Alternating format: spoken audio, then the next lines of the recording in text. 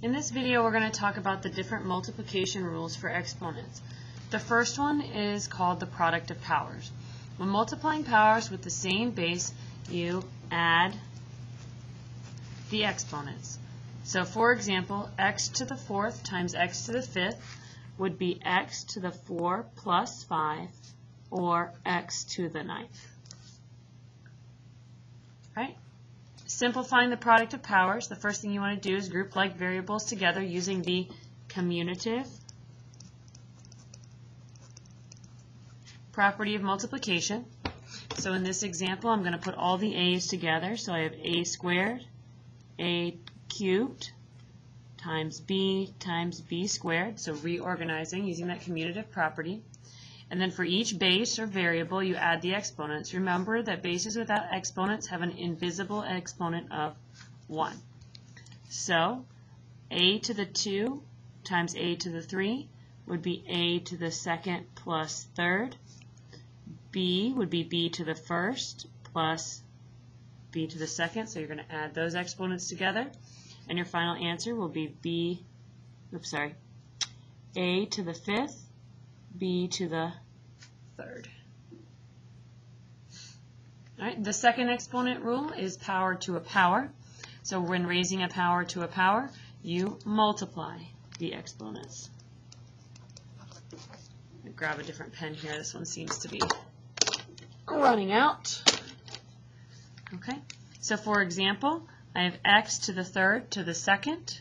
So this would be x to the 3 times 2, or x to the 6th. Simplifying the power of a power, so we're going to multiply the exponents and keep the base the same. So for this one, I have n to the 4th raised to the 5th. So this would be n to the 4th times 5.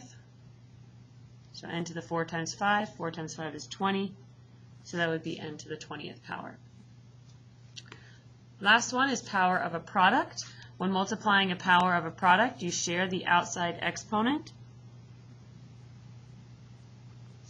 with each power inside the parentheses. It's similar to the distributive property. So for example, x to the second, y to the third, all raised to the second, would be x to the 2 times 2. So it's a power to a power. So I'm multiplying those two exponents, and then I'm going to multiply the 3 and the 2. So it would be y to the third times second, or x to the 4th, y to the 6th. Simplifying the power of a product, you share the exponent with each power inside the parentheses. So another example, q to the 5th, n to the 2nd, would be q to the 5 times 3 times n to the 2 times 3. So this is going to be q to the 15th, n to the 10th. Okay, so we're going to multiply the exponents and keep the bases the same. So really this just goes there. All right, a couple other examples. I'm sorry, let me back up a little bit. If you want a quick summary of the rules, they're all up here. This one's product of powers, power to a power, and power of a product. So all of your rules are right here at the top. All right, multiplication rules for exponents, additional examples. Again, your rules are listed at the top. Here's one, product of powers. So I have two bases that are the same, and they're being multiplied together. So I'm going to add the exponent. So this is going to be x to the 3 plus 5, or x to the 8th as my final answer there. Right, this one I'm going to use the commutative property, and I'm going to rearrange to put all the a's together.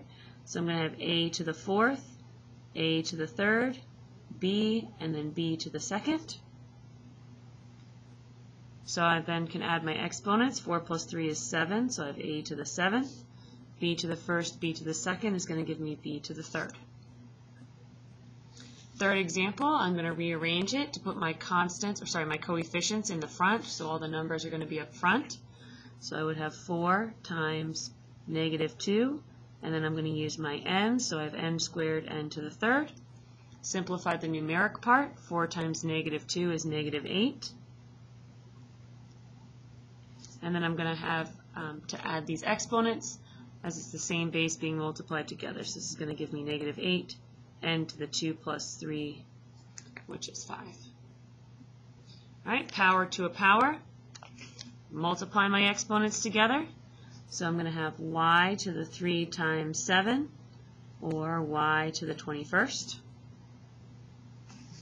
Same thing here. I'm going to multiply them together. So I have n to the negative 2 times 5, which is n to the negative 10. And we don't want to keep negative exponents. We're not simplified until all exponents are positive. So if I remember from the last lesson, I'm going to rewrite this as 1 over n to the 10th power. Right, power of a product, similar to distributive property, everything inside here is going to get that exponent. So the 2 is going to become 2 to the 4th, and a to the 2nd, this is a power to a power, so I'm going to multiply. It's going to be a to the 2 times 4. Simplify that numeric part, 2 to the 4th. 2 times 2 is 4, times 2 is 8, times 2 is 16. And multiply those exponents, a to the 8th. All right, power of a product, again, similar to distributive property. I'm going to have to multiply these together. So I'm going to have m to the negative 2 times 3, n to the 2 times 3. And this is going to give me m to the negative 6, n to the 6th. And I still don't like negative exponents. So I'm going to put this m to the negative 6 down in the denominator. So I have n to the 6 over m to the 6th. That's my final answer. All right, our last little section, we're going to mix all the different rules together. So we're going to include some rules where we have exponents to the 0 and to negatives. So my first example here, I have 2v to the 0 to the 2nd times vu to the 4th. For me, anytime I see something to the 0 power, I like to just cross it out because it's 1, and I can just kind of remove it. It's not part of my picture anymore, so that's where I start. All right, and then I'm going to take care of any power to a power, so I now have 2 to the 2nd, and then I have vu to the 4th. I cannot simplify that any further, as these two bases are different. Oh, I'm sorry, yes I can. I can do 2 to the 2nd, which is 4 vu to the 4th. Final answer. All right, next, I don't have any variables to the 0 power, so I'm going to start right away with power to a power. So I'm going to distribute this outside exponent to everything inside. So this is going to become 2 to the 4th, x to the 4 times 4, y to the negative 2 times 4. Now I have 2 to the 4th again, and y to the 2 times 4. Okay, I'm going to go ahead and rearrange and put all my numbers in the front, and then put all the variables together, and then I can also do the multiplication. So I'm going to have 2 to the 4th. That takes care of that one. And again, I kind of like to cross these out as I go to make sure I get everything, times 2 to the 4th. X's come next. That's going to be x to the 4 times 4, or 16. And then I have y to the negative 8. And then I have y to the 8th. And then if you notice, if you remember from your notes, these bases are the same, so I would add those exponents together. So I now have 2 to the 4th times 2 to the 4th times x to the 16th. Negative 8 plus 8 is 0, so y to the 0. Coming up here a little bit.